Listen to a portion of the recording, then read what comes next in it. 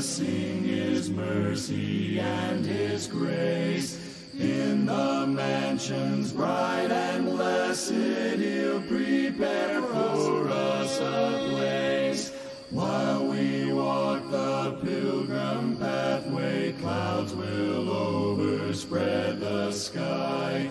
But when traveling days are over, not a shadow's eye. When we all get to heaven, what a day of rejoicing that will be. When we all see Jesus, we'll sing and shout the victory. Let us then be true and faithful, trusting, serving every day.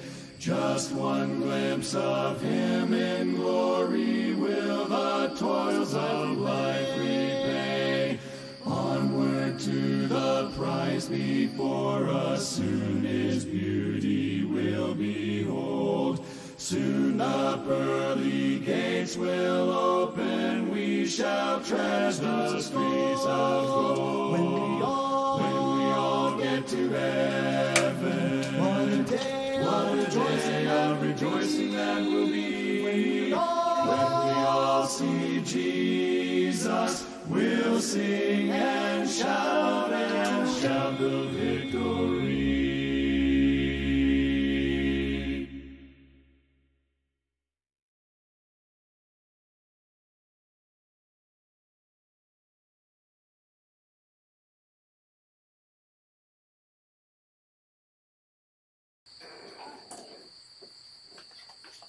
Hi, and welcome to Verse of the Day.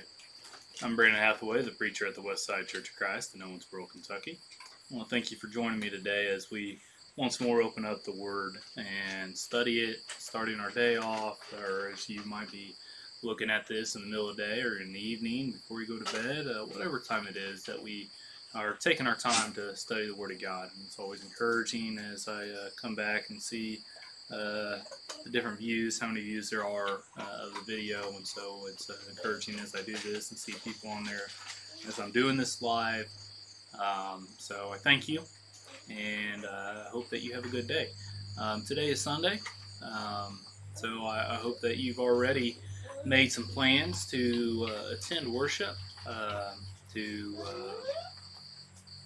be able to gather together with brothers and sisters in Christ, to be able to sing and admonish and teaching one another, and to uplift one another, to stir up love and good works, and of course to glorify God and to remember His sacrifice during the Lord's Supper. So if you are in the Owensboro area, we want to welcome you to come and join us as we gather together to worship. We meet at 10:30 there at the building.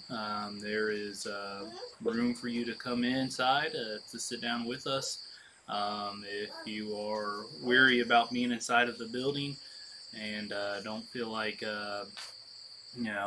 you're comfortable with that due to the virus and stuff, then there's a small group that sits outside still, and there's, of course, we make the opportunity available to hear the lesson over Facebook. So and anyway, I hope that you take the time to make sure you properly, in the right mindset, observe the Lord's Supper and the sacrifice that He has given you, and the best ability to be with your brethren and to stir up that love and good works. For our verse of the day, if you want to go ahead and open up your Bibles, we're going to be looking at Psalm verse 2. Psalm chapter 2, not verse 2. Psalm 2, the second Psalm.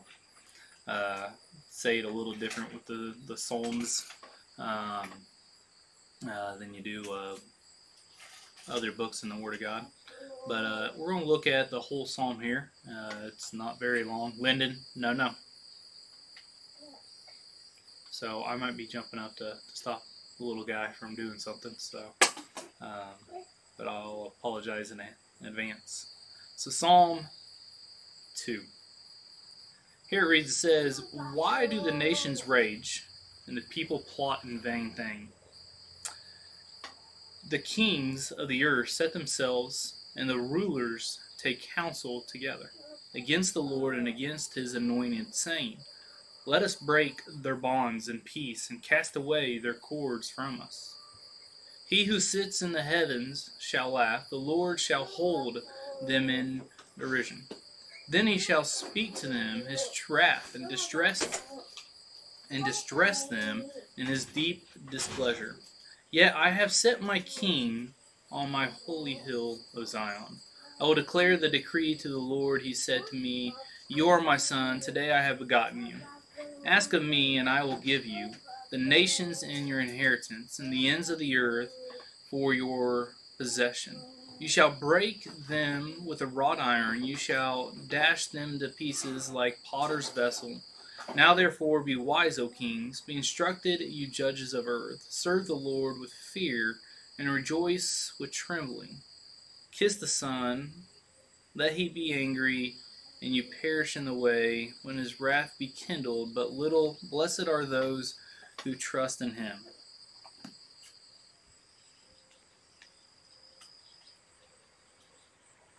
Oh, alright. I see what I did there. So if I looked confused while I was reading that, because I was, I had opened up my Bible and saw Psalm 1, Psalm 2, and I guess in my Bible I was reading Psalm 3, and then I thought I was reading Psalm 2, and I threw Psalm 2 up there. So what I had prepared to talk about was Psalm 2 and not Psalm 3. So I apologize for that. I guess I should have read over after I had copied and pasted into the PowerPoint here. So as we do read through this, we'll go ahead and talk about Psalm 2 instead of Psalm 3 that I had read on my own. I believe similar points are being brought out here.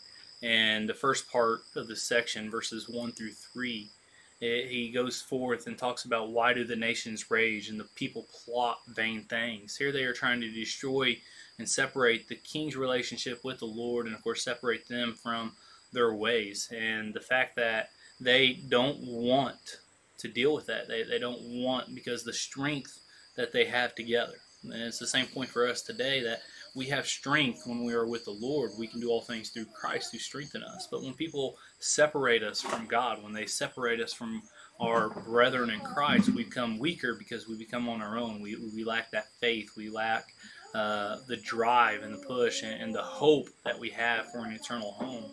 And so they try to destroy that.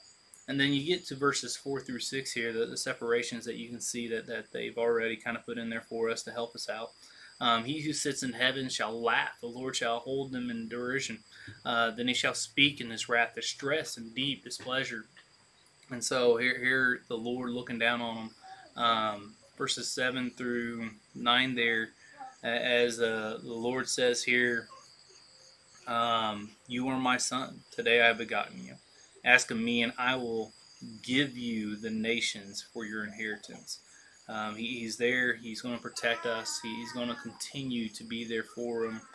He's going to be there to give us. And again, we're not going to overtake this world. And of course, we know as we open up our Bible that our homes are in heaven. And that's where our hearts should be. So we shouldn't be looking at a physical kingdom as the Jews and the continuously did, and even the apostles, as the Lord lived their life upon this earth, his life upon this earth, that they continued had a mind focus on that. The end of this psalm here, Psalm 2, now therefore be wise, O king, be instructed, you judges of earth, serve the Lord with fear and rejoice with trembling. Kiss the Son, lest he be angry, and you perish in the way, when his wrath is kindled but a little. Blessed are all those who put their trust in him. Just reading this, it sounds like a lot of prophecy. They're speaking of course, our Lord, the Son, and how all needs to bow down to him, all needs to follow him, to trust him.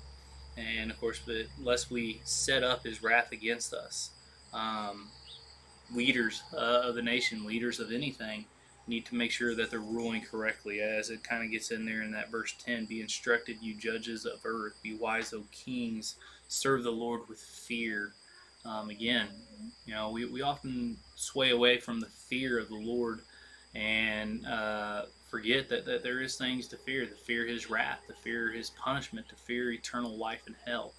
And so we do have that part of fear, but hopefully if you've obeyed the gospel, then that fear has been wiped away through love, as we could read about in 1 John chapter 2, I believe. And so, again, I'll apologize for not being more prepared. I had read over Psalm 2 and or Psalm 3, and when I was looking at the way it was listed there, I thought I was reading Psalm 2, and so I typed up Psalm 2 and copied and pasted into my PowerPoint, so I didn't have to type all that up. And so I wasn't as prepared as I usually am to go over this, and I apologize for that, but I hope that I've helped you. And if you have any further questions, I'd be more than happy to study that with you, to continue to look into it further. Otherwise, I hope you have a good day. I hope that you have a good Lord's Day and remembering His sacrifice and being gathered together with brothers and sisters in Christ. And again, please feel free to join us as we gather together at Westside Church of Christ in Owensboro, Kentucky. Thank you for joining me, and I'll talk to you tomorrow.